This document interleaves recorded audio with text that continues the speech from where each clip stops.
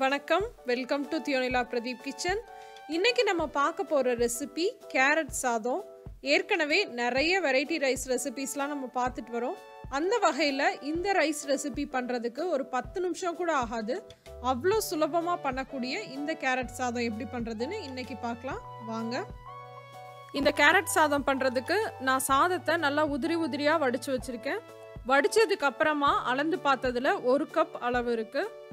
எப்பயுமே variety rice பண்ணுறப்ப நல்லா சாதத்தை உதிரி உதிரியாக வடிச்சுக்கோங்க. அதே மாதிரி நல்லா தட்டில் ஆற வச்சுட்டு அதுக்கப்புறமேட்டுக்கு நீங்கள் ரைஸ் பண்ணிங்கன்னா தான் டேஸ்ட் நல்லாயிருக்கும். இப்போ நல்லா இது ஆறட்டும்.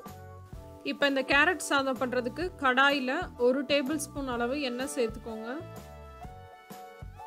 எண்ணெய் நல்லா காஞ்சதுக்கப்புறமா அதில் 1/4 டீஸ்பூன் அளவு கடுகு, 1/4 டீஸ்பூன் அளவு உளுத்தம்பருப்பு சேர்த்துக்கோங்க.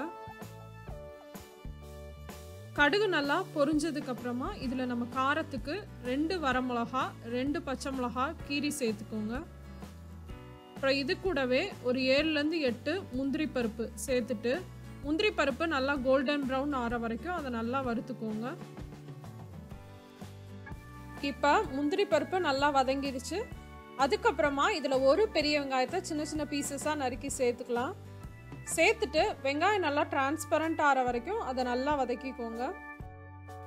வெங்காயம் இந்த மாதிரி நல்லா வதங்கினதுக்கு அப்புறமா அதில் 1/4 டீஸ்பூன் அளவு மஞ்சள் தூள், 1/4 டீஸ்பூன் அளவு கரம் மசாலா, அப்புறம் இந்த கேரட் சாதத்தோட மெயின் இன்க்ரீடியண்ட் 2 கேரட் துருவுறதுல துருவி வச்சுருக்கேன், அதையும் இதோட சேர்த்துடலாம். கேரட் சேர்த்ததுக்கப்புறமா அதை நல்லா கலந்து விட்டுட்டு தேவையான அளவு உப்பு சேர்த்து நம்ம வேக வச்சிடலாம்.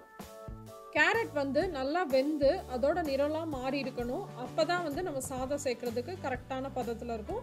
இப்போ இது கொஞ்சம் நேரம் வேகட்டும். இப்போ கேரட் வெந்துருச்சு. நம்ம வடித்து வச்சிருந்த சாதத்தை இதோடு சேர்த்துடலாம். இப்போ கேரட் மசாலாவும் சாதமும் ஒன்றோட ஒன்று நல்லா மிக்ஸ் ஆகிற மாதிரி கலந்து விட்டுக்கோங்க. சாதம் உடஞ்சிராமல் மெதுவாக கிளறிக்கோங்க. இந்த மாதிரி சாதமும் மசாலாவும் நல்லா கலந்ததுக்கு அப்புறமா கடைசியாக மல்லி இலை தூவிட்டு ஸ்டவ்வை ஆஃப் பண்ணிடலாம். சுலபமாக பண்ணக்கூடிய கேரட் சாதம் ரெடி ஆயிடுச்சு. கண்டிப்பாக இதை ட்ரை பண்ணி பார்த்துட்டு எப்படி இருந்துச்சு அப்படின்ற உங்கள் கமெண்ட்ஸ் அண்ட் ஃபீட்பேக்ஸை மறக்காமல் கீழே இருக்க கமெண்ட் பாக்ஸில் என் கூட ஷேர் பண்ணிக்கோங்க. இந்த ரெசிபி உங்களுக்கு பிடிச்சிருந்துச்சுன்னா தியோனிலா பிரதீப் கிச்சனை சப்ஸ்கிரைப் பண்ணுங்கள். தேங்க்யூ.